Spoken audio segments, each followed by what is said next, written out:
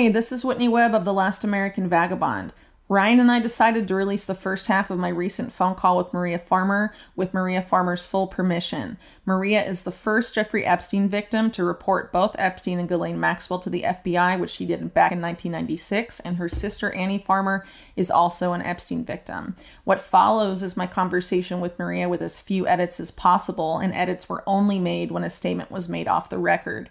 For background purposes, this call was never recorded with the intention of airing it as an interview. It is very informal and is a bit disorganized in terms of topic, as I let Maria tell her story and any tangents or caveats as she remembered them. The intention behind Ryan and I deciding to release this phone call was being as transparent as possible regarding recent interviews and things I stated regarding my call with Maria, as well as helping this information reach the widest audience possible. The Last American Vagabond also plans to release the second half of this phone call at a later date. Without further ado, here is the first half of my conversation with Maria Farmer. Hello? Can you hear me? Whitney. Hi, Whitney. Hi, this is Whitney. Yeah. It's nice to connect. How are you doing? Can you hear me? Yeah, I can hear you fine. Hopefully you can hear me. Oh, gosh. Yeah, I've wanted to talk to you for ages. I really, during all this stuff with Wexner, I've just been dying to talk to you because I just sort of have the scoop on them, and no one in the media is willing to talk about it. Yeah, no one I talk to about them ever tells. Well, I am a little different, as you know. I've been willing to go there, but I've been really swamped, unfortunately. Had a lot of other things come up after my Epstein series. And I had a bunch of other stuff going on. So my apologies in taking so long to set up a call with you. I'm so sorry. No, this stuff happens to people and women all the time, So I just to give you some background as to why I took so long, because I have also been really interested in hearing what you have to say, because a lot of my interest, or not interest really, but focus on Epstein has been a lot of the stuff that happened, in the 90s and even before then, because I think that hasn't gotten enough attention, and I think that's where a lot of the real story is, right? Exactly. And so, right. I know that you know. Yeah, for some reason, it really helps them to oppress all the truth, so as much as they can with where it all began, they're going to keep it quiet, And the FBI, Whitney, is so much an evil. I can't even explain to you how abusive the effing BI is. It's unbelievable to me. They, first of all, never offered me witness protection. And when I first called them, they knew I was telling. Believe me, they knew they knew everything I was telling them. They already knew, because they're in on it. And it was so weird, his reactions when I was talking to him. I called and I got some answer guy, and then he passes me to some guy who's when I start talking about Wexner, And I asked the guy, this is all over the phone in 1996. I said, do you have a file on Les Wexner? And he said, why? And I said, he's the head of the snake in America. And I don't even know I was intuiting this. And also, I think it's common sense when you see all the stuff I saw going on. And anyway, when I said that to him, he said, I don't know, maybe we do. And I said, well, these people are using child pornography, and they've stolen photographs of my sisters. That right there would have been life in prison for Jeffrey and Ghislaine. I still have the envelopes with their touch DNA and fingerprints on them, and the FBI will not take them from me. They never would. They would never take the envelopes that they stole. They photographs out of these envelopes, and I have proof. I still have the envelopes, Whitney. And the FBI was like, yeah, no, we don't need that. They also knew in 1996 that I'd been trafficked and Annie had been trafficked, and that would have been enough to put them away. But they never cared. They didn't care. And the worst part was I named everybody. I named Donald Trump. I named everyone who I thought was a co-conspirator at the time. So I named Alan Dershowitz, Donald Trump, absolutely the Clintons. These are people that I saw coming and going, that I knew were part of it. And I made it really clear that this is a very scary thing for children, and that I see between 5 and 10 girls a day going upstairs. And now that I know what's happening to them, I want it stopped. And the weirdest part was, like, at Wexner's, I was held under guard. I wasn't even allowed. Can you hear me still? Yeah, totally. Hello? I just don't want to interrupt you. I just want to make sure. Yeah. Oh, you're so sweet. Yeah, I was held under guard. So when I first got there, this guy named Randy Bowie was there to show me around. And I got there in a Ryder truck with someone who is an acquaintance, not even a great friend. The mural at Wexner's mansion? This is what you're talking about? Oh, yeah. So here's the other thing. I had actually told him, I had told Epstein, because I was really grossed out by them, I said, just the way they behaved, they were so ostentatious and, like, nouveau riche, like always buying things and all about things, especially Guylaine, and she would always scream at me. She was very verbally abusive. I have a lot to tell you about her, a lot. I know her very, very well. I would say Virginia and I are the only two that really know her, and I know her well. I lived around her for a year, like lived in all of their houses with them. And so, oh my gosh, that woman is the most dangerous asset for Israel that you can even imagine. I mean, she is so dangerous. And she grew up with the royals. Like, she showed me all the photo albums, but I'll get back to that. But anyway, just basically, the Wexners held me. This guy, Randy Bowie, shows up, and he says, oh, hey, you're going to really love it here. And he's like, and Abigail's going to call you in a minute and welcome you here. And she's really excited about it. So the deal was, I had taken a project from this guy who's a director, James Brooks. He's a director of, like, a lot of films. I think he did The Simpsons. He does a lot of stuff. And I liked a lot of his work. And he did the movie As Good as It Gets. And it was supposed to be a small project. It wasn't even going to be a big deal. And so he had asked Eric Fischel to do the paintings for the movie. And Eric Fischel said, you know what? I have someone that I'm too busy right now, but I know someone who would love that opportunity. And he handed it to me. And I talked to James Brooks on the phone, and he said, okay, I'm going to take a look at your work, then we'll decide. He picked me. And then I said to Jeffrey and Guylaine, I want to quit because I'm going to be, I'm going to be going to, be doing these paintings for this movie. And they said, no, you can't quit. You can't quit. This is what they did every time. I don't know why, but they were like, no, you can't quit. And at this point, they'd already seen a picture of Annie, so that may be why, too.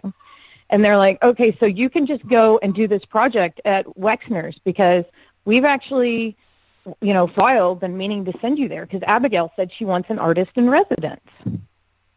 And Abigail Wexner, can you hear me still? You mean, yeah. Yeah, Abigail Wexner wanted me as an artist in residence there, is what Epstein and Maxwell told me. So anyway, when I get there, so I wasn't working on, I was doing no project for the Wexners. I didn't care about them, I wasn't impressed by them or anything, and I didn't even want to go there. I did not want to go to Ohio, but I did. I went to Ohio, and when I got there, he was saying to me, Randy was like, listen, you'll go inside and take a call from Abigail, but don't come outside again unless you call her and get her permission. Now here I'm standing outside, and it's really beautiful with my little dog, and I'm thinking, wait, what? And my stomach just sank. And that was like the first clue. And so I talked to her, and she was very phony, creepy, but, very like over the top welcoming for like 20 minutes, congratulating me on the project, telling me. So when this woman says she's never heard of me, I want to slap her because not only has she heard of me, she kept me captive in that house. I mean, I went out 3 months, and no one ever talks about it. I was there for 3 months, and I was only allowed outside like 4 or 5 times the whole time I was there. And the other thing that the mainstream crappy lying media will never talk about, I guess because Wexner has such ownership of them, I think he's embarrassed of like the wealth or something, because the house I lived in that was the guest house was 26,000 square feet. And I lived there by myself. Wow, that's big. That was the guest house. His house, which was right behind it, and I can send you pictures. I mean, really close.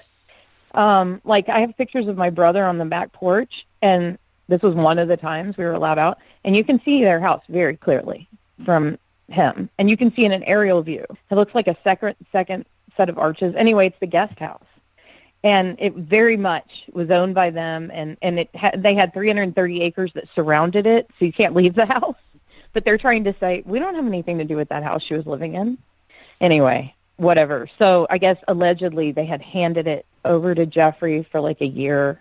You know, they were always doing these really creepy money laundering things with real estate. Yeah, I know. And it's, I was going to do a whole series on that actually, because I think that's where the so Bill Epstein-Trump relationship is from. All the, you know, real estate and stuff in Manhattan that was going on there. It was being passed around to all these shady shell companies and stuff. Yeah. Yes. Absolutely. Yes.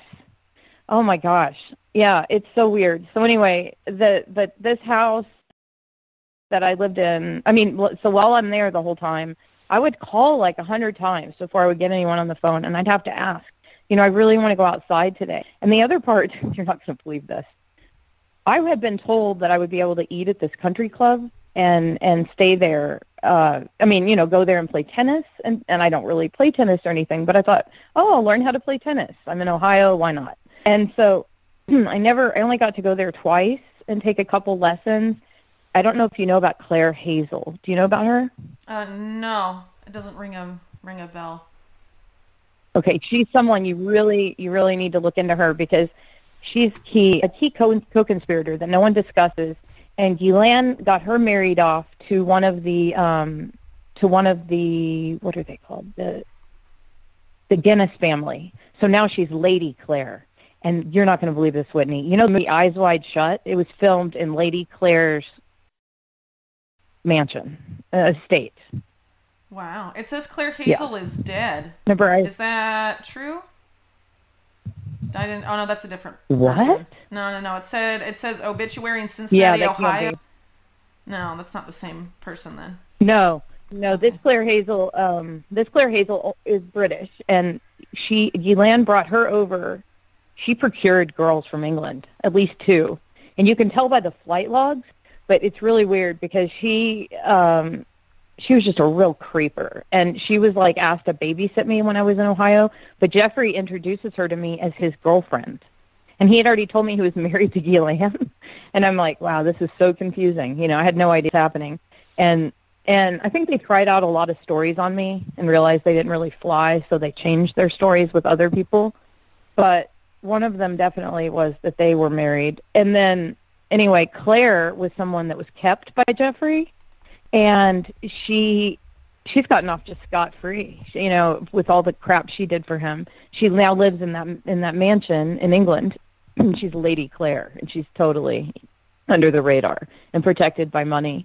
But that's what Glenn did, went to keep people quiet. Like, she got Sarah Kellen married up to that NASCAR driver. She married up Claire. I mean, there's a whole list of them. You can see that she just found a way to get them a lot of money so that they would stay quiet. Yeah. And they're all like Ghislaine friends. Yeah, that she introduced them to. But anyway, when I was supposed to be able to use this country club, I was able to go a couple times with Claire. And when I called Ghislaine and asked why I couldn't eat there, she said, it's a Jewish country club. You're not Jewish. They're not going to serve you. What? Okay. This is how this woman spoke to me. Yeah. This is how these people think, Whitney. They, honest to God, think their DNA is better than everybody else's. I swear to you. It was a theme all the time with them. With Eileen Guggenheim, with Jeffrey Epstein, with Ghislaine. It was a theme. You know, Jeffrey was a lot less horrible than Ghislaine as far as a human being, like just being around her, because she was raping just as many children. But she was the one with like she used to be very smart, and now she's become like a decrepit intellect. I mean, she's not an intellect. She used to be an intellectual, I swear, and she was fascinating to talk to. And I don't know what she's consuming, but it's not helping her, because she's just absolutely. I don't know if she's drunk now or something, but she's not smart. I saw a lecture she gave at the UN, and it was just so dumbed down. It was not who I knew, you know. Maybe drugs or something. I have no idea. Hey, wouldn't it surprise me, man? To be honest, I mean, someone like that, I know. who knows what they get into, you know? So, Yeah. anyway, so the country club, you weren't allowed to go yeah, because you it, just it never was know. only for, people of a certain religion Jewish and people. ethnicity. Okay, Yeah, so that's religious. unfortunate. Okay, so Right. how And long were so you then at when I this, was at home, oh, sorry, go ahead. I was there for 3 months. Okay. And for the 3 months that I was there, the good thing is when I first got there, Ghislaine and Jeffrey made me get a driver's license because they wanted me to come pick them up. They visited like 3 or 4 times, you know. It was only the last time they assaulted me. But the first few times they visited, they were like with Claire and, you know, every time they were meeting with Wexner. And that's how I knew Wexner was there when I was assaulted, and so was Abigail, because they had just met with them that evening at the house and then walked back. And but the whole time I was there, I lost 20 pounds. I was very small anyway, but I lost 20 pounds because I wasn't allowed to go get food, even though I had this driver's license, and Jeffrey had given me his SUV to use while I was there, but I couldn't go outside because, Whitney, there were sharpshooters, and no one discusses this, actual freaking sharpshooters everywhere. And I have a guy that I can connect you with who was Claire Hazel's boyfriend, even though she was dating Jeffrey, who also witnessed the sharpshooters in the bushes, and Claire described it all to him.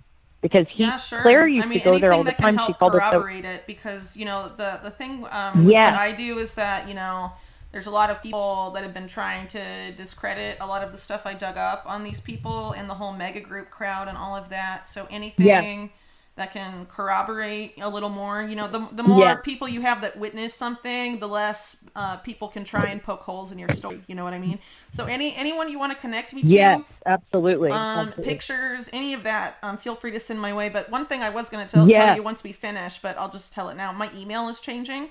I'm not writing for MidPress anymore, so I'll send you my email here at the end, and just send on whatever you're willing to share, you know, because I'm doing a book on this, so I have tons of space and a lot of interest. That's wonderful. Yeah.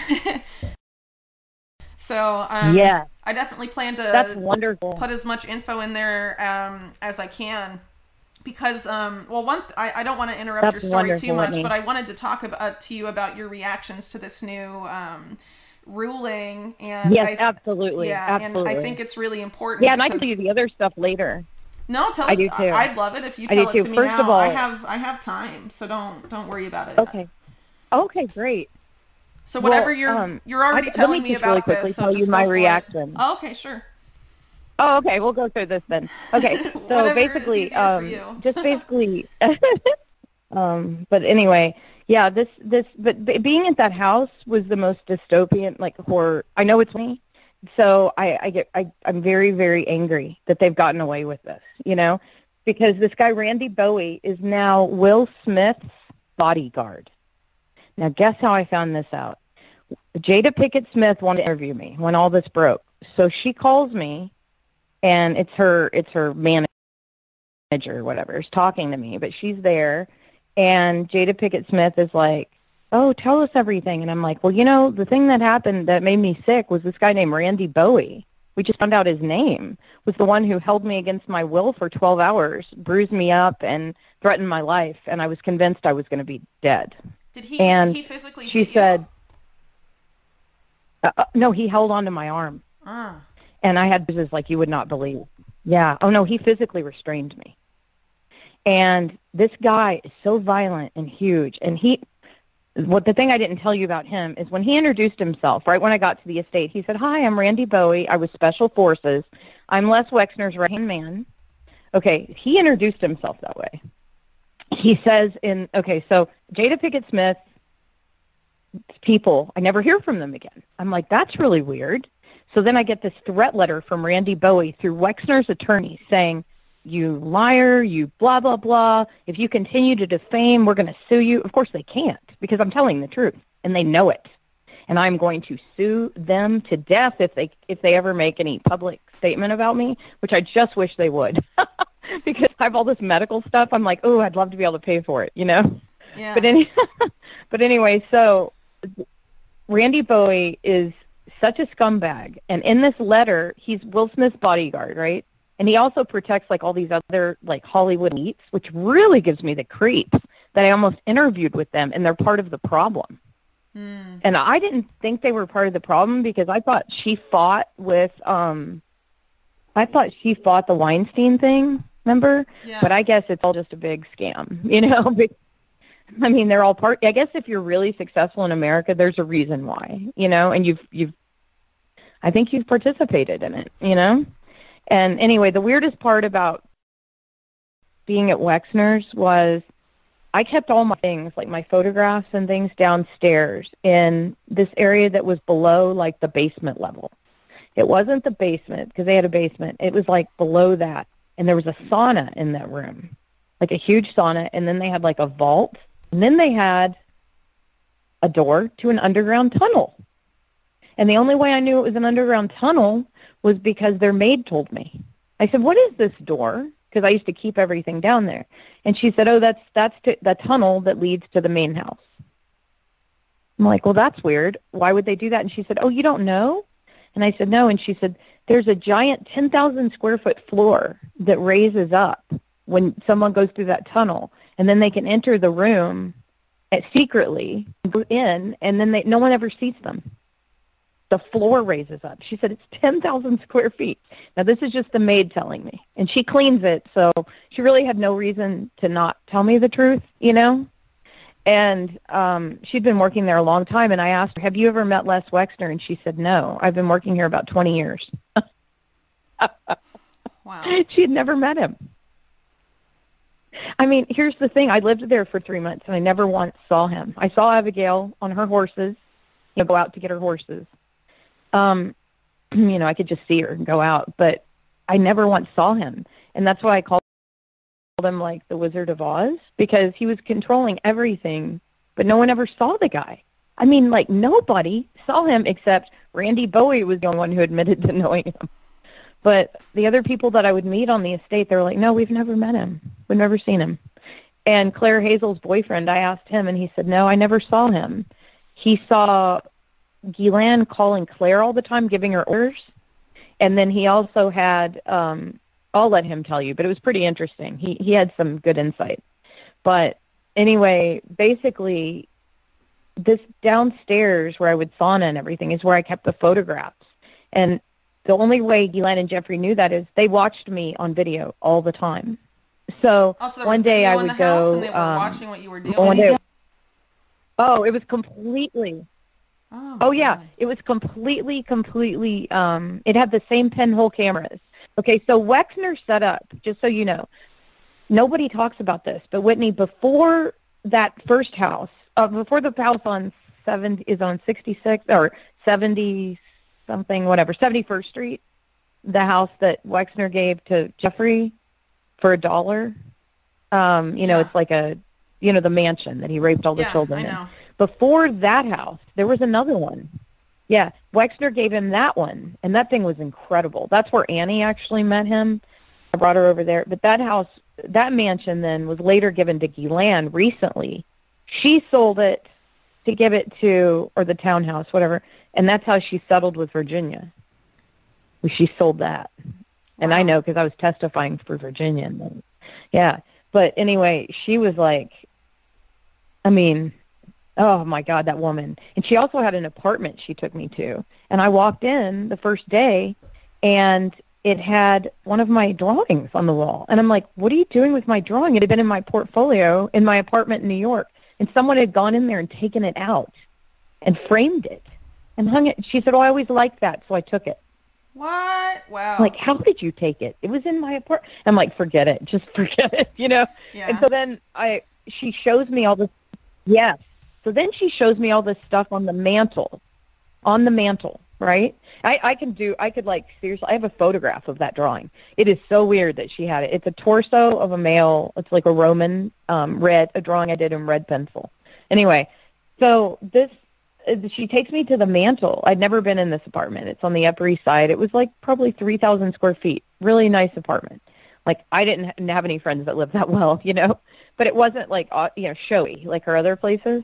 But she shows me on the mantle, and I'm like, oh, what's this? And she said, these are things my father took from the British Museum. And she's like, they're ancient relics. And I'm like, did she just say that? See, I could never repeat things to people because they think I was lying or something. And I'm like, what do you mean he took them? And she's like, he took them. He liked them. And she's like, this is an ancient Peruvian relic, you know, and she's showing me this stuff that was 22 karat gold that had been taken from graves, but out of the British Museum. I'm like, this is not good. And then she showed me all the royals. Like, she had about like 12 photo albums of growing up with the royals. Everyone thinks that they met at Oxford. No, they did not. Yeah, I'm lying about that. Yeah. She showed me pictures. Yeah. Well, Yeah. I talked about, I did an article where I brought up some scrubbed news reports talking about Ghislaine and Andrew way before they said they officially met. And I also heard from someone that Epstein was in London a lot in the 80s and that he had met Prince Andrew at some point during his time in London in the 80s. And he was apparently dating Ghislaine in the 80s, even though they claim they met in the early 90s and all this stuff. So I know they're all lying. So trying to figure out like, how much they knew. I mean, any of that information is really helpful. So Right. Yeah. Well, she also knew Fergie like a long, long time ago, because I saw pictures of her super young with Fergie before she was ever married to Prince Andrew. And I mean, it was weird. It's like somehow she knew a lot of these people. Now, she knew Prince Andrew when they were definitely like, I mean, she looked maybe 20 in some of these pictures, or maybe younger than that even, with Prince Andrew. And so I can date some of it by telling you that some of the photographs where they're all super young, they were making fun. I'm not kidding you. The pictures of Diana when she was just dating the prince, and Diana's in the corner crying in some of these pictures, and Ghislaine's like, look there, we made her cry. Isn't that funny? We hated Diana. That's what she said. And I was like, oh my God, that's horrible. Yeah, they were very mean to her, like abusive to her. And so, yeah, and they thought it was really funny. Wow, it's but anyway, my little dog just came out to sun. Yeah, very, very sick. Very sick. Yeah, the things that brought Ghislaine pleasure were really weird. But I'm going to jump to something my mom said I should tell you, because it's about Ghislaine, and I feel like it's important too. When they had, I had to go to Florida a few times, and I don't know why they would bring me. It was really weird. It's like they had to have people telling people what to do all the time around them. Not really Jeffrey, but Ghislaine. She needed servants around her all the time. So I guess she saw me as like a servant, Yeah. But she would also invite me to go shopping, and she didn't have friends, obviously, So they brought me to Florida, and on one of the first time I got there, they showed me all around the house, and there was this one room, there was something that I needed, and she said, oh, come with me, we'll go get it. And we went upstairs, and she showed me this room, and it was the weirdest thing I've ever seen in my life, Whitney. I walk in, and there's like, how do I even explain this? It's like this place for your feet to hang on the wall, and then these leather straps to put around your calves so you hang upside down. And then there were all these, devices everywhere. Okay, so I'm like, what is that? And I point to the wall, and she said, well, that's for yoga. I can hang upside down for 45 minutes like a bat. Keeps me really young. I was like, that's so weird. And I said, well, what's this thing in the middle of the room? She said, oh, that's a sex swing, honey. She goes, that's a sex swing. And I'm like, oh, I'm going to be sick, I thought, man, the British are weird, She's really like the first British woman I've ever known. Yeah, I'm pretty sure that's not representative of British people. But yeah, I can understand why you think that. It's not, no. Yeah, because she's just so eccentric and British, But anyway, so, yeah, no, they're not. But so the other weird thing about that house, which was very disturbing to me, thinking about children going in now that I think about it, because you think about this, when I was going to that house, those little girls they were in diapers, the ones that were raped in Florida. They weren't even born, and they were 3. Like, Virginia was just a few years old when I was going down there. And everything that I told the FBI and that they knew to be factual, they ignored and then let all those little girls. So that's the part of it that I think has made me sick, you know, like have cancer. Other than Randy Bowie, I think it's that fact that they are not, that the FBI was in on it. And I honestly, after this experience, I think the FBI was created to protect these people. Well, the FBI historically has always run interference for organized crime. Like J. Edgar Hoover never pursued the mob, and Wexner's tied to that same mob that he was covering up. You know what I mean? So, oh my God, yes. Yeah, so it goes back pretty much to the beginning of the FBI. Okay. So yeah, well, I took it personally. Yeah, that's definitely why. Yeah. So the other thing, I'm jumping around, but while we're on the subject of the FBI, I just want to explain the level of abuse I've endured. So basically, when I told them everything, I was on the phone for 45 minutes with my first report, right after talking to the NYPD. As we're getting off the phone, he says, "Don't tell anybody." Who says that to someone? And not only that, I had asked, "Are you going to do anything to protect me or anything?" And they said, no. Okay, so then 10 years later, they come to me in North Carolina. And I'll tell you about this one woman, Nesbitt Kirkendall. I don't know if you know anything about her, but she was a serious hero in this. She really, really wanted to get Epstein. And she was my agent. And now they think that she might be in witness protection because no one can get in touch with her, but she's still with the FBI, but no one can find her. And Brad Edwards, like every time he would find her house, they'd say she moved out in the middle of the night, like 7 different times. So he's never been able to talk to her. Wow. But I've talked to her a few times. And, Nesbitt was amazing. She's like a superhero, Whitney. You would love her. She's brilliant, and she really, really, really cared. And she knew that children were being harmed, and it was killing her because she has children. And she said, "I tell you what, we're going to get him, Maria. I promise you." And she was just the coolest lady in the world. I believed her, and she believed it, right? And she was a champion for this. She had worked on it for years. So then when she came to me, I said, "Oh, God, is this about my student loans?" The FBI's at my door, and they're like, "Oh, no." And they thought that was really cute. And then they came in, and I was like, "I don't know what to serve you guys." So I served them like cookies and orange juice. And they're like, "Maria, no one serves the FBI anything." But anyway, Annie tried to sell them Arbonne. It was like a pyramid scheme she was in. But so anyway, but after all this, like, I asked, okay, so they wanted me to testify in Florida and Annie to testify in Florida. And they said, we can't offer any of the victims witness protection. What is that? That's nuts. What is that? That's criminal. That's what it is. Yeah. Yeah. Yeah. And then Acosta made sure that everything was, ruined. And I got a call from Nesbitt, and she was crying, and I didn't even understand what she said. And she was talking about they'd lost, and I didn't understand. So no one ever said, "Hey, by the way, Epstein they let him off."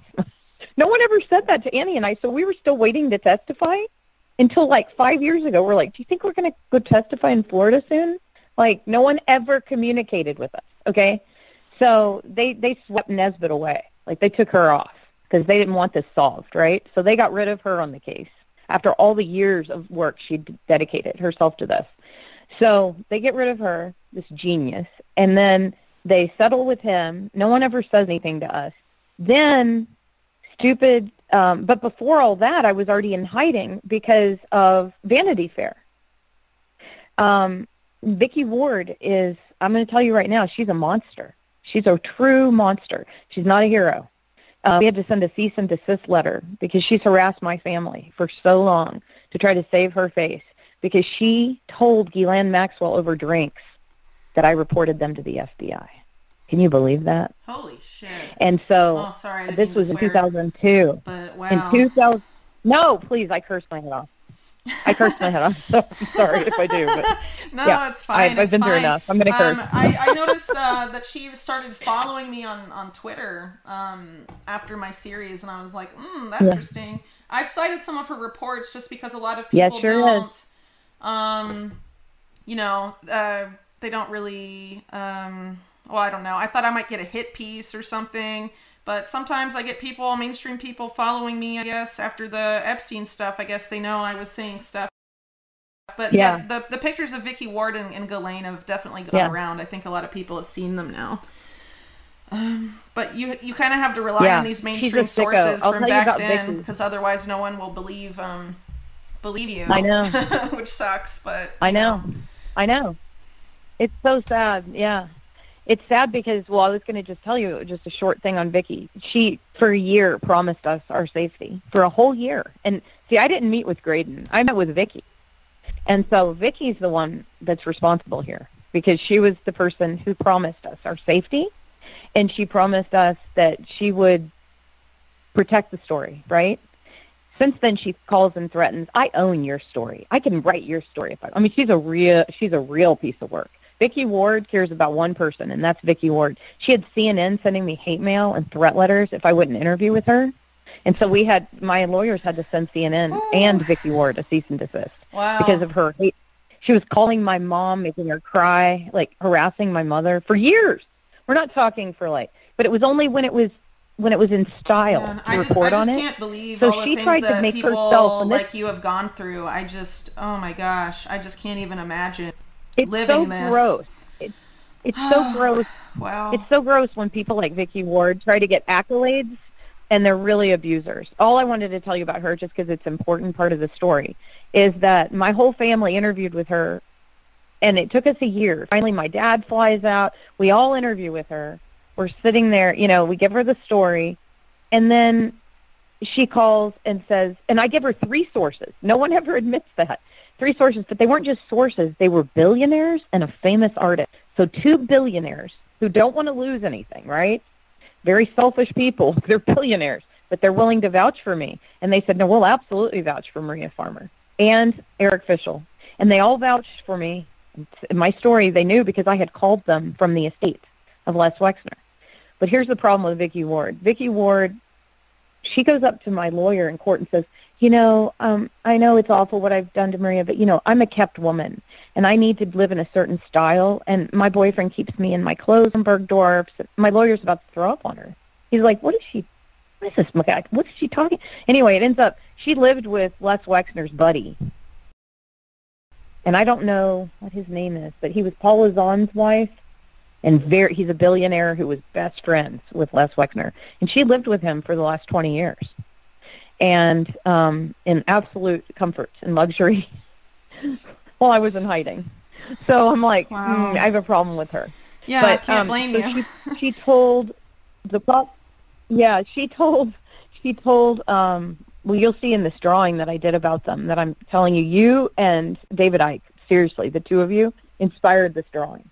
And it's going to be on the Netflix documentary, and then Daily Beast is doing a report on it too, because it's just the coolest story. I don't know where it came from, Whitney. I don't know if it's because of radiation, but I was like, man, that's the best thing I've ever made.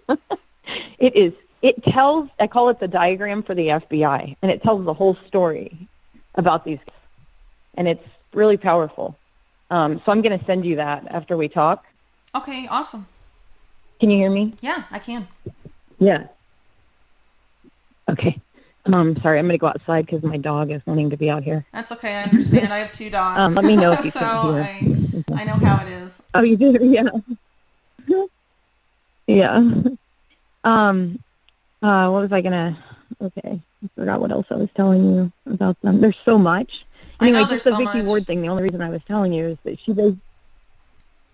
Yeah. It was just really weird because she considers herself an elite. Yeah, and I've noticed that. Makes it very clear. I've seen that a little I have bit. A friend, yeah. Yeah. I mean, so many of these big journalists are in it for the ego, and that's even true in independent media too, small alternative independent media outlets. Yes, it is.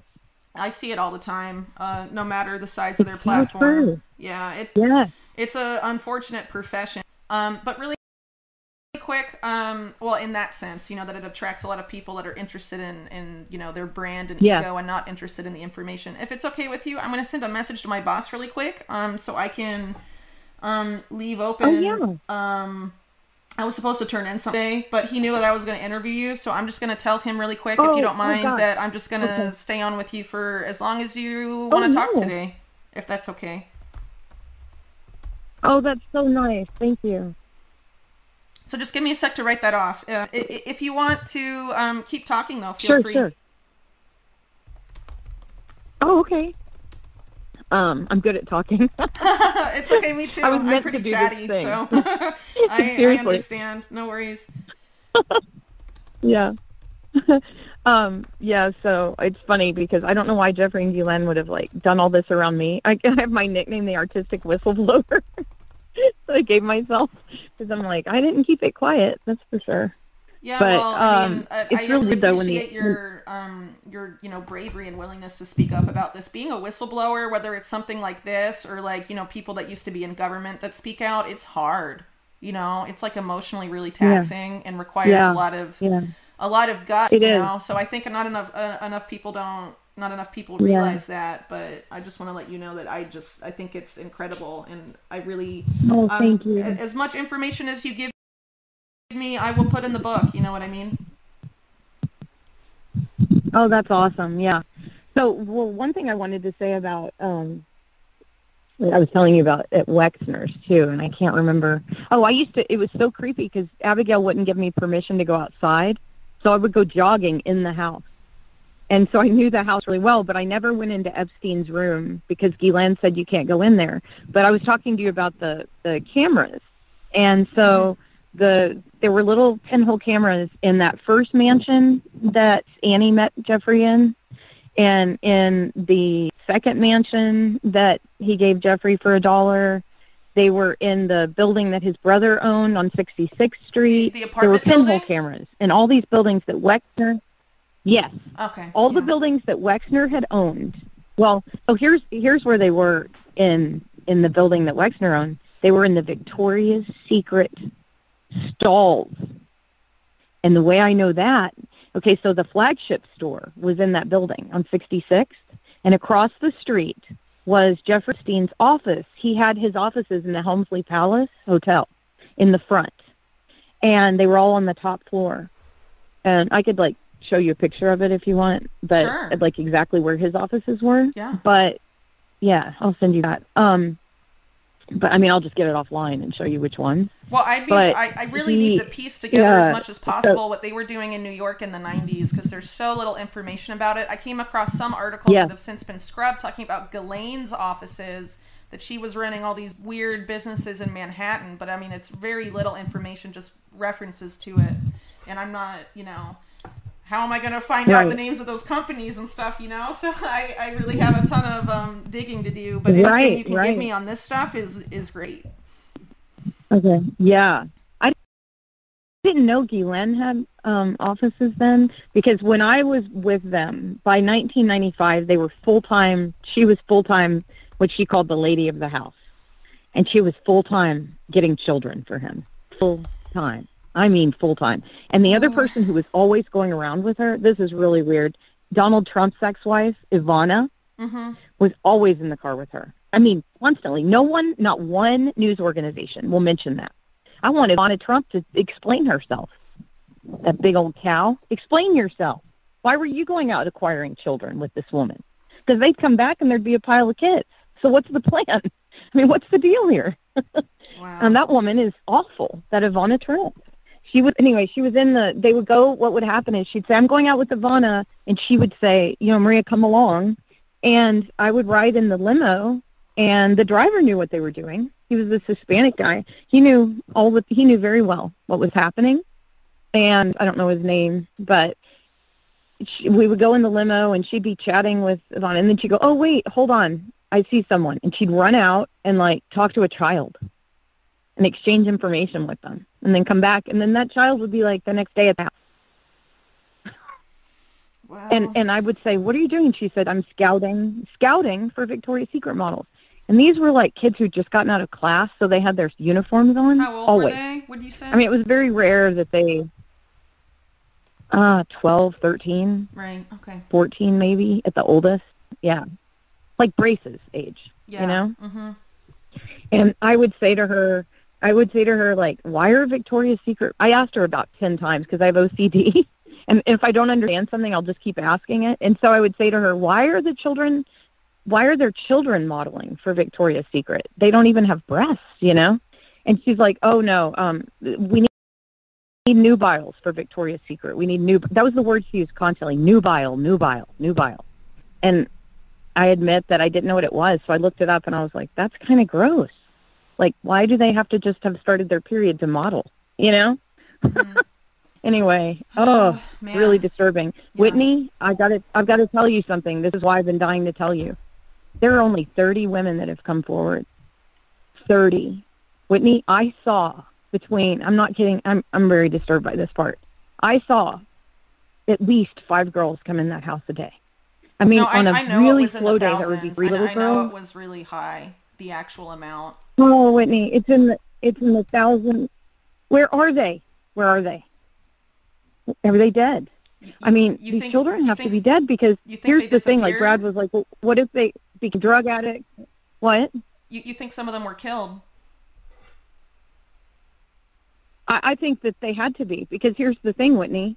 Brad said he knows of 500 just in Florida. Like, we can't find them. Where are they? And the thing is, like, oh, this kid's making that his loud machine out there. Come inside for a second, Brady. Anyway, all I was going to say is that these children were between, thousands. I was there a year, and I saw thousands of little girls, it was so exhausting, Whitney. They were in his offices. There were just constantly little girls there, constantly. And I remember one of the reasons I quit, I said, I am tired of dealing with the number of people coming and going. You know, I'm just tired of, and that sounds horrible now, but I didn't understand what was happening entirely. I just knew it was weird. And I certainly didn't know it was pedophilia. I mean, and the other thing is, Gilan had said one day in Florida, when I was in Florida, she said, we have to go on a jog for a while. And I said, why? And she said, well, Jeffrey needs 3 massages. So while I was in Florida, there were 3 little girls being assaulted. And now I look back on that, I'm so creeped out. I didn't know. But I knew that they abused their maids from the Philippines. That was another reason I quit. Because one day I went to take a nap upstairs in the 66, or in the mansion on 71st. And, I worked the door, like signing people in, and there was no one coming in that day. And so I went and took a nap. And they were the sweetest ladies from the Philippines ever. And they came in, and they were like kind of tucking me in. And one of them whispered, I said, how long have you worked here? And she said, we were stolen. I'm like, what does that mean? They were stolen. They were trafficked. And they had women from the Philippines in Florida and in New York and in the house on in the ranch. And no one ever cares. Like, I mentioned this, and everybody goes, yeah, well, they traffic people out of the Philippines and Thailand as servants. It's like so sick. Yeah, wow. Well, that's where Virginia escaped, right? Going to Thailand to try and pick up some girls there for these guys, right? Mm-hmm. Stolen. Yeah. That is they sent sad. Annie there on an actual program. Yeah, we were stolen. Oh my God. No wonder I can't believe I only have 2 kinds of cancer. I mean, seriously, the things I've heard. But the worst part of it all was just being at Wexner's. And for me, the very worst part was when, after I was assaulted, I called a bunch of people. I called everyone I knew. I called Eileen Guggenheim. She was the dean of students of my graduate school. And I told her what happened. And I said, I think Annie might be dead. This is horrible. I thought my sister had been murdered. And she said, well, you must have done something wrong. What? Oh my gosh. That's what Eileen Guggenheim, I hope you make that quote in your book. She said, well, you must have really done something wrong. That woman hung up on me after that. And the only time I saw her after that was, so I'd just gotten out of graduate school, the dean. She's still the president of the board. The year before that, Eileen Guggenheim called me and said, hey, Maria, I need you to move to London. I was visiting my family at home in Arizona. She goes, I need you to move to London and go to live with Cy Twombly. You're going to be his lover. So he's going to call you right now. I didn't even get a word out. I had a boyfriend, Whitney. I'm like, what is going on? And I'm not like a loose person, Yeah. It's so strange. So this man calls me. He's dead now, but he calls me from London, this weirdo, and he's like, so Eileen Guggenheim told me that you would be willing to come here and you'll be my life partner. And I'm like, no, I will not. I mean, I hung up on the man. He's like he's a very famous artist. I don't know. I'd never heard of him. But I looked him up afterwards, and I was like, God, that is the creepiest thing I've ever heard. She's a pimp. She tried to pimp me to a man named David Schaefer. She tried to pimp me to, have you heard of John Paulson, JP? John Paulson, he's a billionaire. Sounds familiar. He created the financial crisis yeah. Yeah, he was the 2008, he's the only one who benefited. He and Alan Greenspan are buddies, But JP was a good friend of mine, and I met him through Eileen because she tried to push him on me, but instead he helped me start a company, and he was actually very honorable. But then I found out he created the financial crisis.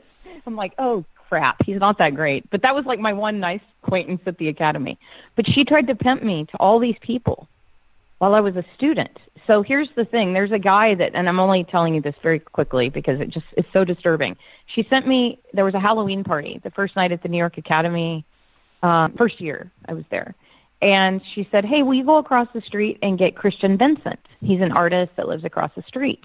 And I'm like, okay. She said, we can't reach him. Go over there and get him. And we had been to his apartment before because Eileen had taken me there to see his art. So I ring the doorbell, and he was waiting for me. And he tried to rape me, Whitney. He shoved me onto the sofa and suffocated my face with his mouth. And he had like 17 locks on his door. And luckily he got a call, and I disassembled some of these locks. Anyway, I told official all about this the next day. And they fired the woman who sent me over there. But Eileen was never held accountable. She's just unscathed by all of it. And the reason I worked for Jeffrey Epstein at all was because Eileen's sister is married to Bert Fields, I had worked for Eileen's sister, and she was abusing me. I mean, like literally abusing me, Whitney. It sounds so embarrassing that I put up with this, but I needed money so badly. And it was my first week out of grad school. And Eileen said, my sister needs help moving. So I went there and I did all of her, like cleaning her toilets, packing her things, moving, while she laid around on the phone complaining about her millions, literally. Like, Bert only made $4 million this year. We're going to starve. And I'm lying there, sitting there cleaning.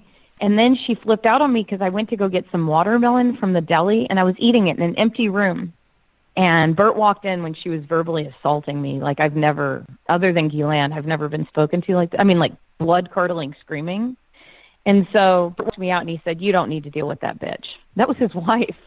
And he's a very famous lawyer. So I walk home. He doesn't even give me the money. And she paid me with bad expired traveler's checks. He doesn't even give me the money for a cab. I walk back home to Greenwich Village. Literally, as I'm walking in the door, the phone's ringing, and it's Jeffrey Epstein. And he's like, I heard you work for that bitch Barbara. You're going to have a real job tomorrow, Maria. So, like, they're all in on it together. And it's really, it was the most, I'm trying to change. I'm going to testify in front of Congress. David Boies is going to make that happen. And I'm going to change some statutes in New York. And I'm going to go after these people, Whitney. I'm going to start suing left and right. I mean, it's insane what they did. Right. Well, power to you. Anything I can help, let me know. And it's all... Oh, thank you. I was going to tell you, too, that woman, I'm definitely, before I testify, I'm going to want to get some information from you of things that I need to talk about, because I'm definitely going to talk about the FBI.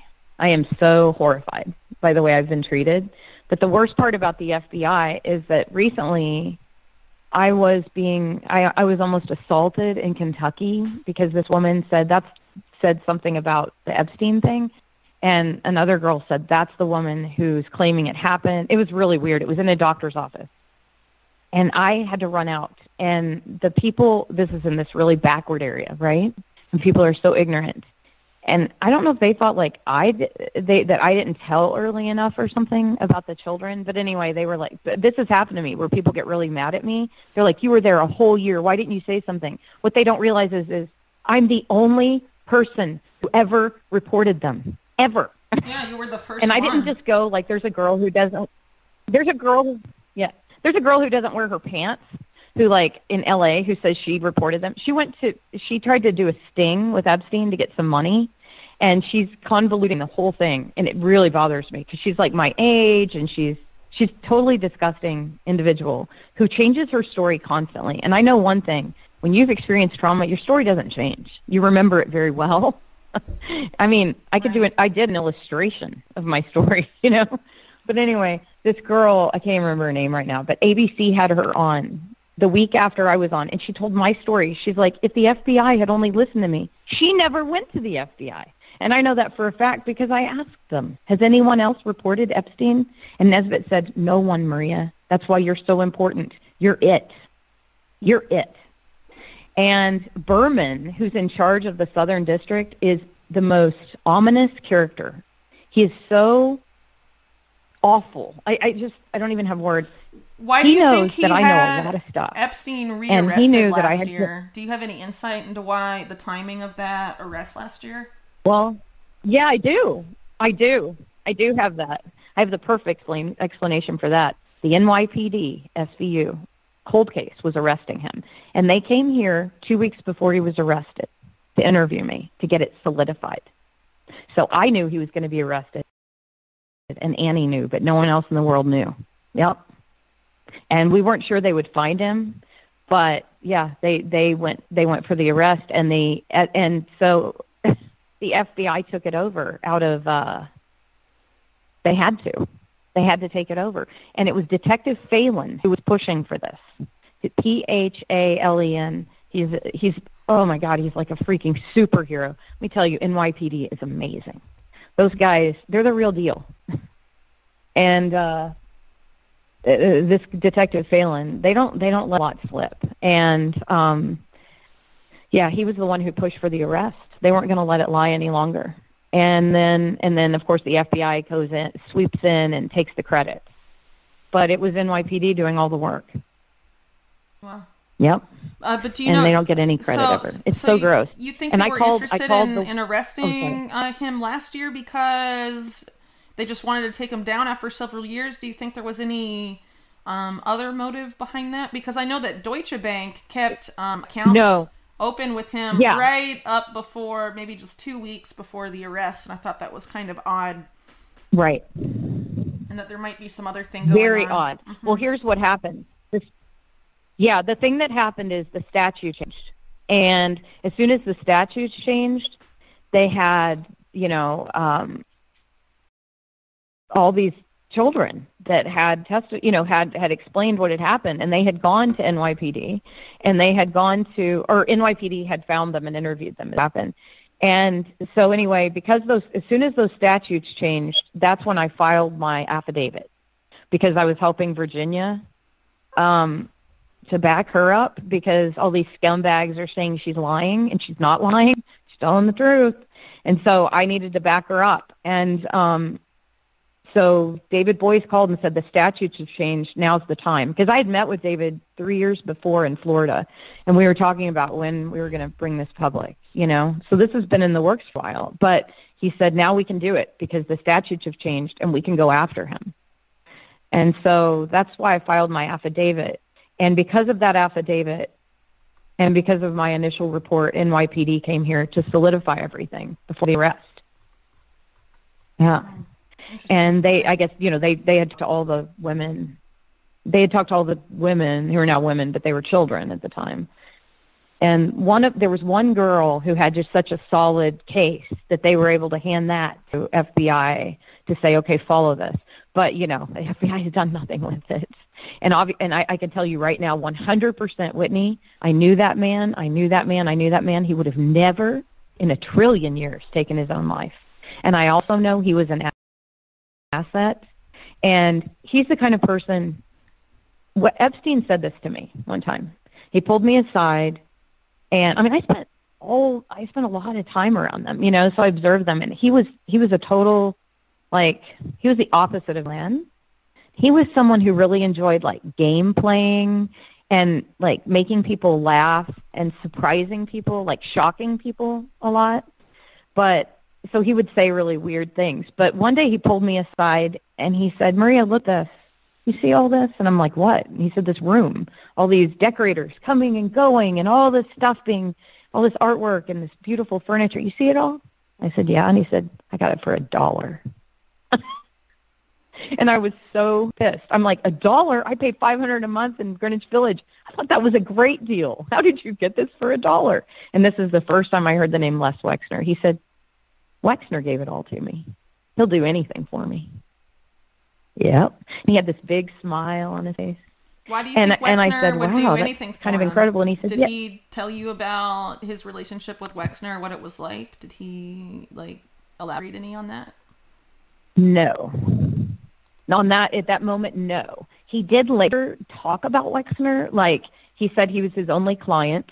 When I was at Wexner's, I was like, you know, this is the weirdest place. And Jeffrey, it's weird because there was a reason why he was able to be around all these people. He was very charming. But here's the thing about him, Whitney, and this is the thing that makes me so angry more than any of it. He was a sicko, like sick. He had a mental illness. He was a true pedophile. And all these people knew that, all these adults. It took a year to figure it out, okay? It took the photos of my sisters being stolen. Because even me being molested, it's like, well, I'm an adult, right? But it's sick. But finding out that those children, oh, damn. I mean, these pictures, it's why I stopped painting for 20 years. Because I was painting from images, and it just was so upsetting to me that I couldn't even pick up a brush for 20 years. And I actually gave the paintings I did there recently this year. I sent them to Eric Fischel. I was like, you can have these. He always wanted to buy them. And I was like, you know what? They're so disturbing to me. You can just have them. And you'll keep them in your private collection. And he was like, oh, these are incredible. Those are the ones I did for the movie, you know? But I just couldn't even look at the paintings, Whitney. It was so disturbing. But anyway, basically that, yeah, he didn't tell me more about Wexner at the time. He did when I was asking him why everything was so weird. He said, yes, he said that, you know, when people have a lot of money, sometimes they become very eccentric. But he always liked to say, basically, he just indicated that Wexner, like he had Wexner wrapped around his pinky. And I think he knew something on Wexner, and I also think Wexner is gay. And I'm not giving Wexner any excuses here. A lot of people But I think say that Wexner had a crush on Jeffrey. Yeah, and the reason I think this is because Jeffrey indicated that to me. Because by not even saying it one day, I said, well, gosh, I mean, this man, you know, he's so generous and he's your only client. And he said, Maria, he adores me. He'll do anything for me. Trust me. The man will do whatever I want. You know, He kept saying stuff like that. So that's usually like more of a lover relationship than a, you know, like what kind of employee will do anything you want? Employer will give you whatever you want. No, none of them. So it just seems strange to me. But I was like super innocent and pure kind of, you know, when this whole thing happened to me. So it makes me angry when people are like, oh, well, she was an adult, so it doesn't really matter. And, you know, that's actually not true. That's why I'm going to change the statutes, because some of my friends through this that were assaulted, he only really, really nice, wonderful, and very intelligent young women, Whitney. That's what's upsetting. I mean, straight A students. That was the other thing. Ghislaine would interview. Okay, so I was telling you about her house. I know I'm jumping all over the place. Pardon? They yeah, cared the about brain, because they were going to procreate with these children. You think this was this whole master race thing in Jeffrey, New Mexico that he was trying to do? Wow. Yeah. Oh, gosh, yes. They told me, Ghislaine called me at one point and said, really effed up. And I was like, why? What are you talking about? You know, I didn't even want to talk to her. I was hiding from her, basically. I was still in New York. But she said, Maria, Annie was going to give Jeffrey his children. You are so stupid. And I'm like, that is the grossest thing I've ever heard. My sister was 16 at the time when she's saying this to me. That's the grossest thing I've ever heard in my life. Yeah. And she would call me, and I would change my number, and then she'd call me again. My sister, you know? Oh, man. Oh. Yeah, isn't it sickening? Yeah. Yeah. It's really gross. We're lucky because they were just grooming her still, you know? We're lucky. We got out. And we're not unscathed, but we're lucky because the plan for me they were definitely going to kill, Randy Bowie was ordered to kill me. And I know that for a fact. I know it because of when he came to get me, the look in his eyes, I've never seen a man look, I've never seen that look before. Oh my God. And he was so furious. And he said, you have really screwed up and you are never leaving. And I said, what are you talking about? Like, you know, here we are in America. And the worst part was, Whitney, I had just called 911 and they hung up on me. And I called again and the girl said, listen, the sheriff is at the gate. You're not getting out of there. And she hung up on me. Oh my gosh. That's 911. That's the New Albany Sheriff's Department. He owns the whole sheriff's department. They work at his gate in the off hours. So the other thing is there were Dobermans. So I did get to see the Dobermans. And no one's going to tell me they aren't Dobermans. I know dogs. I'm a dog person. One day I went outside and without asking first, and a pack of Dobermans came towards the door, like flying. I got inside. I had a Yorkshire Terrier, and they would have eaten me alive. And I'm not afraid of dogs at all, but these dogs are trained to kill. And so I didn't go back outside for like a month. And I had my little brothers there, so they had to play inside with me. They were just little bitty. And I just babysat them every summer, so they were there with me. And, they just sat inside and ate candy and watched movies. There was nothing to do, you know. And we weren't allowed outside. It's just the weirdest thing I've ever heard of. And I get mad. I get, like, jealous of people like Claire that she was allowed outside. And she was allowed to come and go. And even Virginia was allowed to come and go. And I'm like, why was I kidnapped and not allowed to come and go? Like, I'm jealous of the people who had freedom within their kidnapping. It's so sad. It's so gross.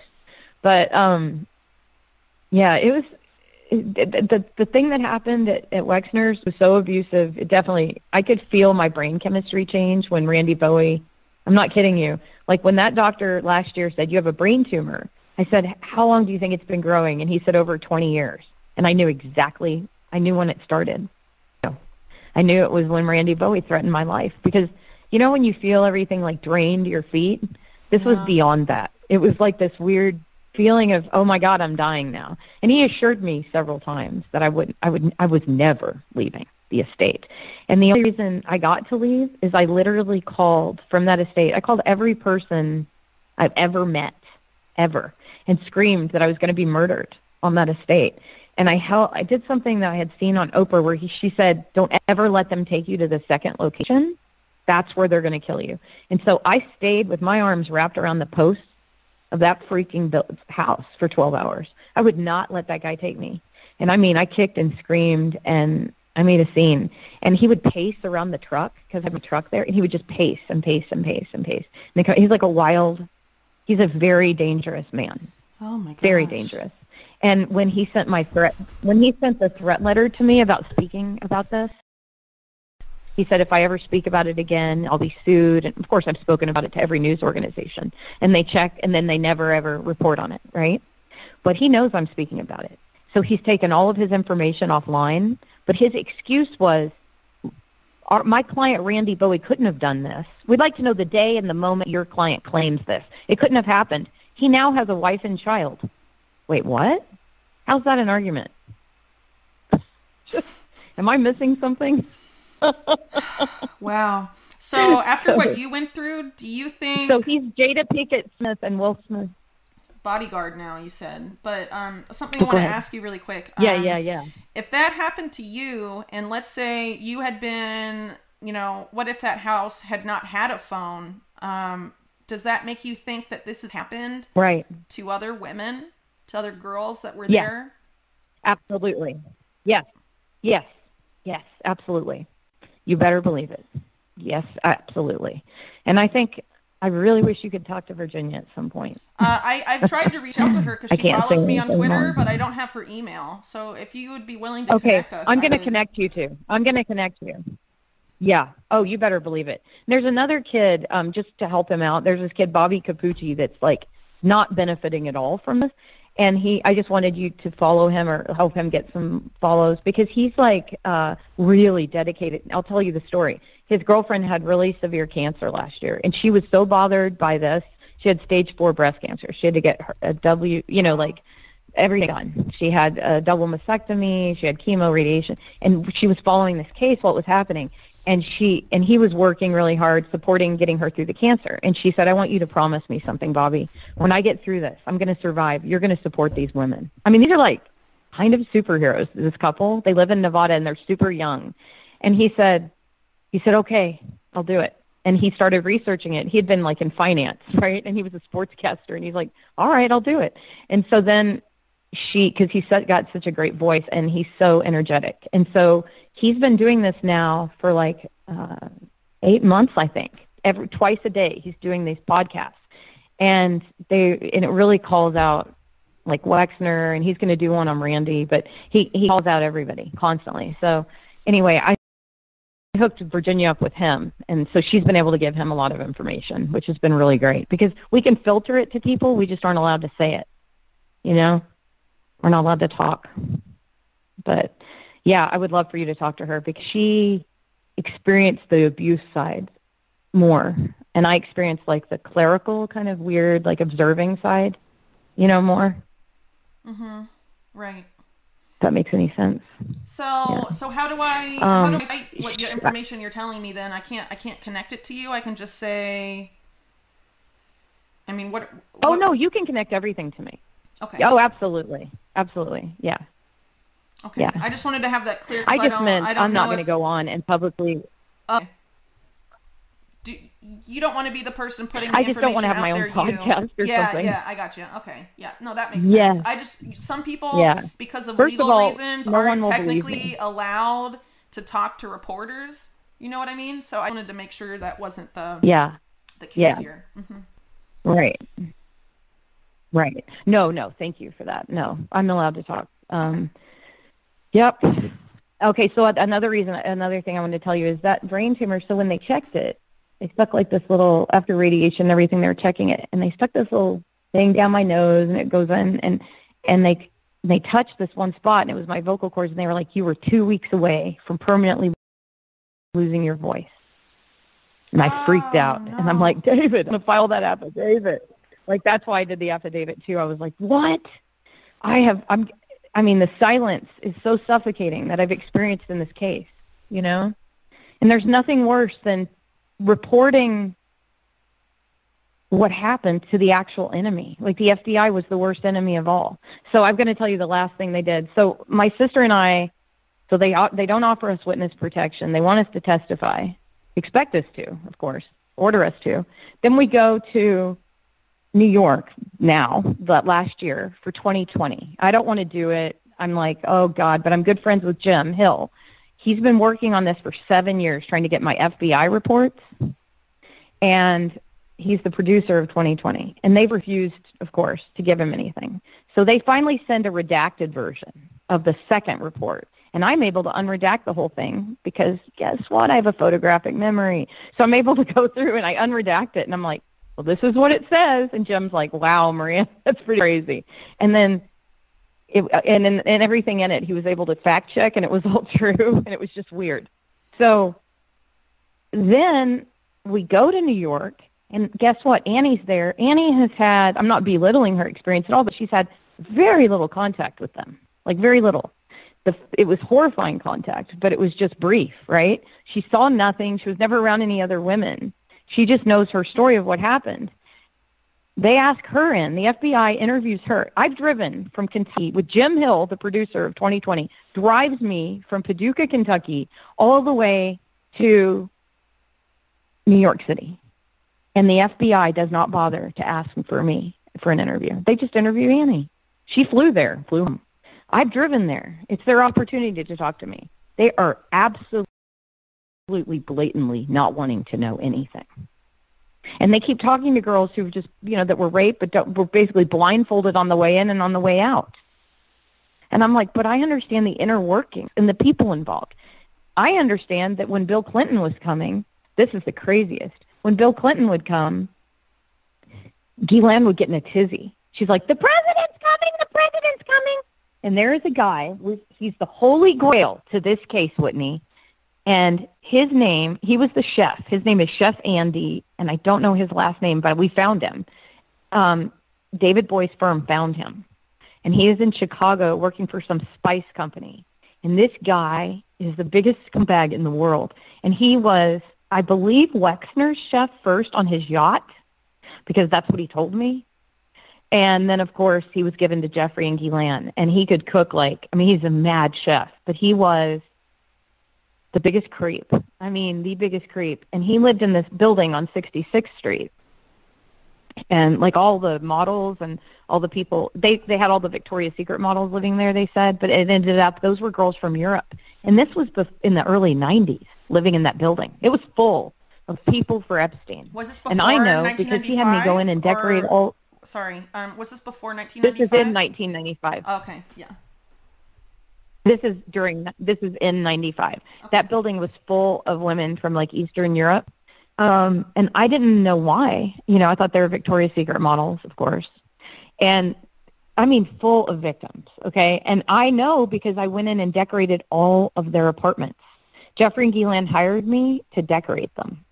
And so I went in and decorated. I saw a lot, But Andy lived there. And I went, the last time I ever saw him, I slapped him. I went to say, why did you not tell me what was going on? And he said, you knew because everybody knew. And I slapped him. Of course, my sister got hurt, right? And I could have been arrested, I guess, nowadays. But I slapped his face. And I left, and I wish I hadn't. I wish I'd said, can I get all your information and where you're going to live? And because this guy saw it all. So he was the only one who was allowed to ever be there when the president was coming, okay? And this happened when I was there 3 times in 1 year at that house. The Bill freaking Clinton came. And we all had to leave, except 2 Filipino maids and Chef Andy. And that's it. And everyone else had to clear out. And clear out. And I would be the last to go. And Ghislaine was running around. And Andy, everybody was decorating to the hilt and getting, candies laid out and foods. And everything was spectacular. And that happened 3 times when I worked there. And no one ever believed me because there was no security detail. There was no announcement that the president was coming. But he was going to that house with children. You better believe it. And Ghislaine would say, oh, I've got to get lots of girls today. The president's coming. And I told the FBI all of this. And he was the sitting president. And they knew I was telling the truth. I could tell that they knew. And they thought it was just great. They just wanted to feed more children to him, I guess. It's just unbelievable. But that guy, if you could interview Chef Andy, if you could get through to him, Whitney, you would have the holy grail of this whole thing. He had been with them for 10 years. He'd have to talk to me. So he knows all the Getting early in contact He with knows them all is, about is Wexner. half the battle, Yeah. I have to try and convince them to talk to me too, so it's a little... I'm trying to get my lawyers to subpoena him. Wow. Well, if that happens... Yeah, that's hard. Yeah. But my lawyers are going to be subpoenaing him very soon. Yeah. We're going to get information out of Andy. Trust me. He's not aged well. The other thing I've noticed about all these people is Satan's starting to show. I hate to be weird about it, but it's true. With all of them, they have aged so poorly. And I don't mean just aesthetically, but they've become decrepit souls. You can see it, Whitney. I've looked up some of the symbolism I saw around the house, and it's satanic symbolism. It is. I don't know if Jeffrey knew. I know Ghislaine knows. I'm sure she does. So he had he had like this thing, and it ends up it's like Baphomet, but it was like a symbol of this. And I actually sent it to a friend of mine. I was like, what? Because I recognized it from something I had seen at Jeffrey's. And they were like, oh, that's a symbol of Satan. I'm like, what? Okay. So, yeah, I just remember seeing, like, in his place, he had this, and I don't know if it was Wexner did it first, but they would engrave things into the limestone, right? And so it's engraved in his place in New Mexico as well, these symbols. And they're satanic symbols. So I'll have to go through and send you images of what I'm talking about. But there's more to this, is all I'm saying. But the other thing that's really weird is when that case happened 2 days ago, when it was, the crap happened where they're deciding against us. It's especially hurtful, to Brad and Courtney. I heard one of the judges say, stop that. That's the reptile's lament. She's like awake. She knows. I'm like, how did she didn't say that by chance. She's the one who's going to make sure it goes to the Supreme Court. That woman I don't know what her name is, but you she's think that the ruling voice is going to of be, dissent. you think it's going to be appealed? This yeah, ruling? Yeah, okay. Brad and Stan are working on it right now. We are absolutely taking it to the Supreme Court.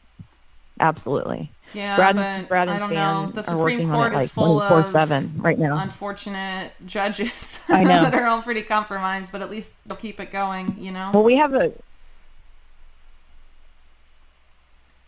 Wait, I didn't hear that part. Oh, no, but at least you'll keep the case going until Wait, it cut out there. a second. Oh, sorry. I can switch to Wi-Fi really quick. I'm on my phone. Sometimes the signal isn't as good. Okay. If you just want to... Can you hear me now, or is it still bad? Oh, no, that's okay. I don't want you to spend money on Wi-Fi. I was just No, it's fine. Yeah, it's expensive. It's not a big I deal. can hear you. I've heard you the whole time. It just cut out. It just cut out for the Supreme Court part, and I wanted to hear what you said. Oh, no, I just said, I'm glad that you'll be keeping the case going, because the way it sounded when it was reported made it sound like it couldn't be appealed, I guess. But anyway, it's good to know that's right. I know. Mm-hmm. But it will be appealed. Yeah, they're repealing it right now. And Courtney is such a superhero. I mean, this girl she's, again, brilliant. And here's what kills me about all of us is, like, I had just earned my master's degree. I was on this great trajectory. I was studying with Chuck Close and Eric Fischel. I was not a normal artist. Like, I was really selling my work out of my studio for $20,000 a pop, and I was making a lot of money, and I was going to do really well. And then these people sideline me and say, well, you have to have money, though, every day. And, and they knew that I was successful, and they destroyed me on purpose. Whitney, they destroyed all of us on purpose. Jeffrey would have kept me just like as a court painter slave, I think. But Ghislaine would have definitely just had me off. And I just knew it. I mean, and if they were going to kill me so easily, and I was an adult, how easily do they kill children? That's always been my thing. Like, how many children has Randy Bowie murdered? I'll guarantee you that guy with his giant hands could strangle children very easily and have no moral compunction about it. This guy has no morals. And I know that's not factual morals or whatever, but I'm telling you, when you're around these people, there is something completely off and different about this one group, to the point where I was actually glad I was in hiding in obscure hillbilly towns. Like, I've had to live in horrible places full of ignorant hillbillies, and it was a relief because they weren't elites, Yeah. It was just, and for a long time, I had a hard time with, like, all Jewish people. I'm going to be honest with you. For a long time, I was like, I think it's all the Jews. Like, I don't know, because my sister's like, Maria, it's just the ones you met. It's these people. It's just unfortunate that all the Jewish people I met also happen to be pedophiles that run the world economy, So it gives you, like, a bad taste in your mouth. But David Icke has kind of helped me with that. I kind of understand it better now, but I'm like, oh, that was hard. They did a number on all of us. We've all had a hard time with, like, a lot of it because of the abuse, you know? So it's hard to not then go, all these people are like this, when it's not true. Not all of them. Just a huge chunk of elites are like this. I guess all of the elites. I don't know. But I know that they're all in on it together, and I know that they all knew, Whitney. And the other thing that's really weird about, you know, Eileen Guggenheim, last time I saw her, I was leaving her. I went to go see her daughter because I raised her freaking daughter and lived in their house as an au pair. And this woman had so little respect for me after I treated her daughter so well. And so anyway, I go to, you know, ask me why my sister was murdered, that she must have done something wrong. What did I do wrong? And I remember, anyway, going to see Isabel Guggenheim that day. And by the way, they're not real Guggenheims. That was a name that they usurped to make themselves big in the art world. But they're just any old Guggenheim out of the phone book. They're not the art family. But they use that to make it seem like they are so that they can get all these connections. So the whole thing is a scam. So she scammed her way through life, this woman. And I go to leave after seeing Isabel. We've had a nice little visit. She had just gotten into Princeton, and I was like really proud of her, right? Or no, she'd just gotten into high school. That's what it was. And I was really proud of her because she got into a great high school. And I'm leaving, and I see this shiny thing on the counter. And for some reason, I walk over to look at it. And it's a gilded invitation from Ghislaine Maxwell, and it's for Eileen to the royal family for some benefit function in England. And I looked at her, and I said, "Are you kidding me?" And she said, "No, I'm not kidding you." And I left, and I never spoke to her again. And I had been, you know, this had been a woman that was like a major part of, I could not believe it. I was devastated that she was, after knowing that I had been hurt so badly, and I was a student at the school, that she was with them for the money. So then I find out the next week that Ghislaine got Eileen a job as the press secretary for Prince Charles in the United States. Now here's the other thing. I met those royals, all of them, except the Queen. You know, I didn't meet her, and I didn't meet, like, the children. But I met Prince Charles, I met Andrew, I met all those people at the Academy. They were always coming to the New York Academy of Art. There is a problem. Okay, and I'm going to back up. Whitney, I have so much information. I'm so sorry. But when I was that's in why France, I set aside the afternoon. All the information, however you want to tell me, jump around all you want. Thank you. You know, it's my job to organize the info. It just you know what I mean? So, you know, okay, thank you. You don't have to worry about that. That's what I do. But when I was in, thank you. When I was in France in 1991, I was in art school at the Lacoste School of the Arts in the south of France. It was just such a privilege, and it was the most incredible experience, right? And I'm there, and I'm like, wow, this is great. Here I am in art school. This is wonderful. And I see this sign that said, and I remember it so well because my friend Randy Mellick drew it, but I didn't know at the time. I didn't know Randy yet. And I see this sign, and it's elongated, and it's a figure like the one that Ghislaine stole from me. It's a figurative drawing in the red pencil like that. And I was like, oh, I've always wanted to draw like that. And I want to learn anatomy that way. And my roommate, who is German now, she's never been to America. She was German. She said, Marie, you can't go to that school. And I said, why? And she said, they have a pedophile ring they're running out of that school. Whitney, this was 1992. She was talking about the New York Academy of Art. My German roommate in France knew about it. Wow. Is that not weird? And I ignored her because I thought, man, she's maybe Germans are weird. You know, I was like, are all German people weird? She's really weird. You know, I thought, I'd never even heard the word pedophile. And anyone who used that word, I kind of felt sorry for them. I was like, well, that's a weird thing to think about. You know, I mean, here I am so young, no clue. I'm at a little, like, Christian school in California, a Catholic school in California, like, had no idea that this stuff existed, even though it goes on in the Catholic Church. I had never seen it. And so when she said, I thought, that is so I remembered after this happened to me, I was like, holy smoke, how did she know that? And, of course, I'm not in touch with her anymore, but that was weird. So Randy Mellick had that school. He's somebody you might want to talk to. Randy Mellick was a professor at that school, and he made sure it was matriculated because he went to the school. And he said, I would really like, you know, so he helped Eileen make it a matriculated school, but he wasn't happy with the way she was running things. Like, she would use the students to clean her house. She would use the students to babysit her kid. She would use the students to pimp. I'll bet you anything Randy Melick would know. There's another girl that would know. Her name is Ursula Rudenberg. Rudenburg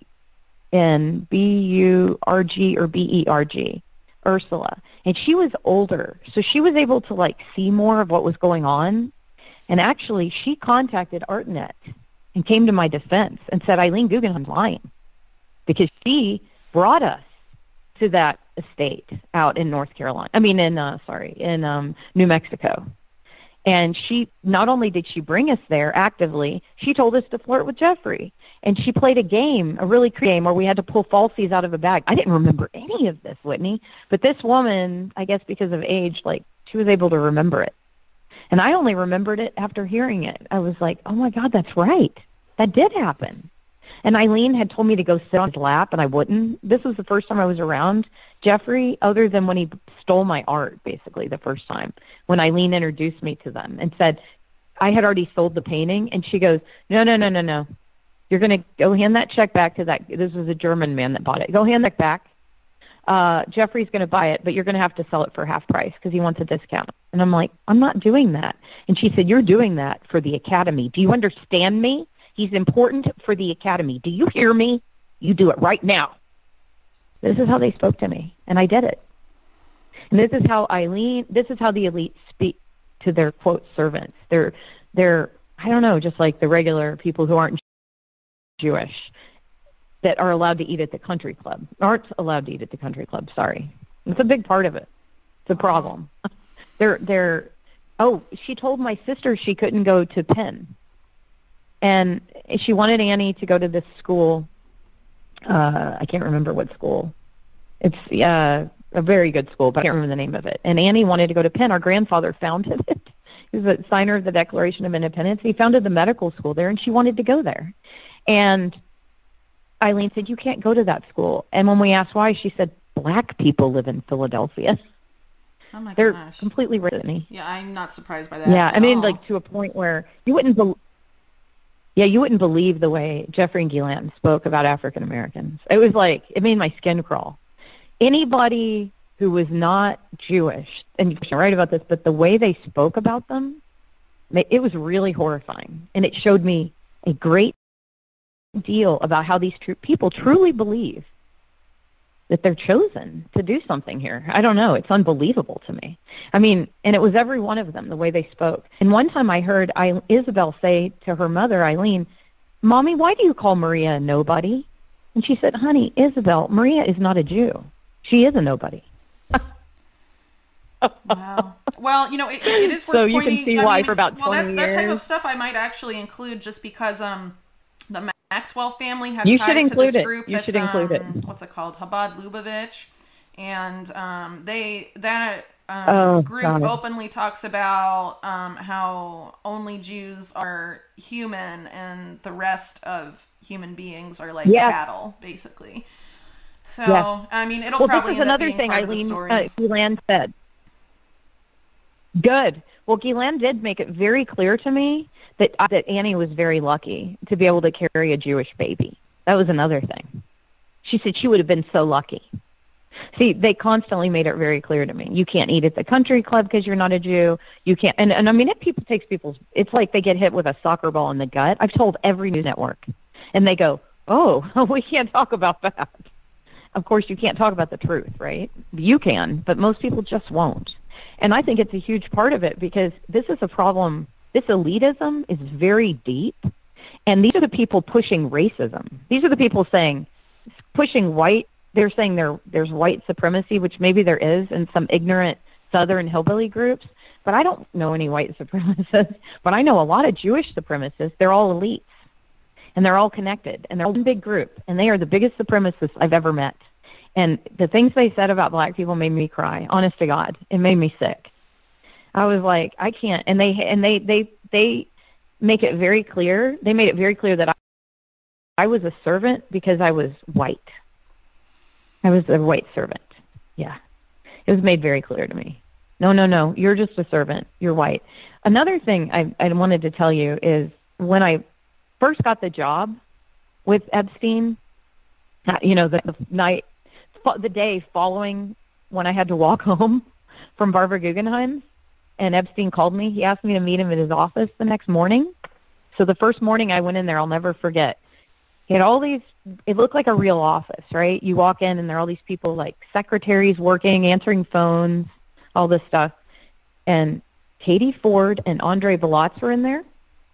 Okay? Katie Ford, if you look back at her, boy, that's a son of a bitch, that woman. She's a real son of a bitch, and nobody has called her out. No one. That woman is why they were able to pretend that they were hiring these models. They used her as a cover. And her mother was partners with that guy that they then partnered with in Europe to start X21 or whatever that group is, that modeling agency, XM. Yeah, Brunel. Katie Ford's mother was partnered with Brunel.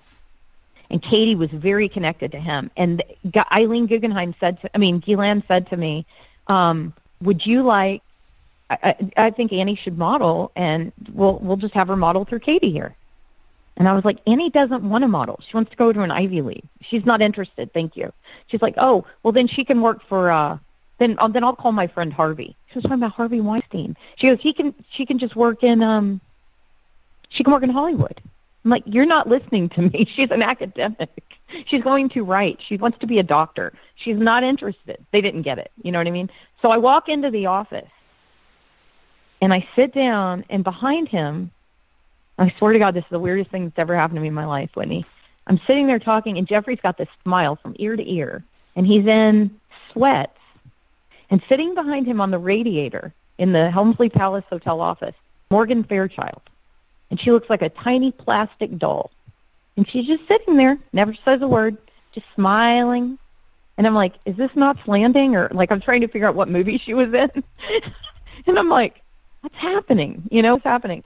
And why is this woman observing? And every time I went to her office, every time I went to his office, she was seated there. No one talks about this. But she was there all the time. She was part of his group. She was a groupie or something. I don't know. But she knew very well that he was procuring children. There's no way she didn't know because she was in his office. And she knew.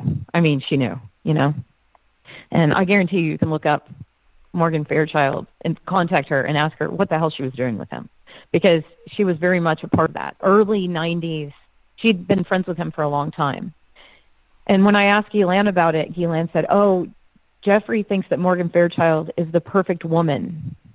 And I'm like, but he doesn't even, now I'm thinking about it, he doesn't even like women, but whatever. So that's weird, don't you think? Yeah. Yeah. Wow. I don't even know what to say. Yeah. I mean, just so many of these sick people are just so obsessed with raw ambition that, like, they will just look the other way with these people abusing kids, It's like, just sad. Oh, it's so sick. It's so unforgiving. Yeah. And Andre Balotz, I want him called out. That motherfucker, let me tell you, sorry, that guy, I hate him. He really makes me mad because he had W hotels. And he then went on to marry, like, Uma Thurman. I don't know if they're still married or what, but I remember following in the 90s and feeling sick. Like, I'd go to the grocery and I'd see all these people I knew on the store thing, and I'd be like, oh, I feel sick. My mom's like, don't look. We'd walk by aisles with, like, magazines or, it's horrible. I mean, it's just been horrible, Whitney. I've tried to erase them, and that doesn't work. You have to face it. But it's weird because I did try to call them out. And Vanity Fair made sure that all the girls were always afraid then to ever come forward. And that was 100% Vanity Fair. That was 100% Vicky Ward. And I know Graydon Carter's life was threatened by Jeffrey, but what is Vicky's excuse? She was the one who took the case. I mean, she was the one who she gave me her word.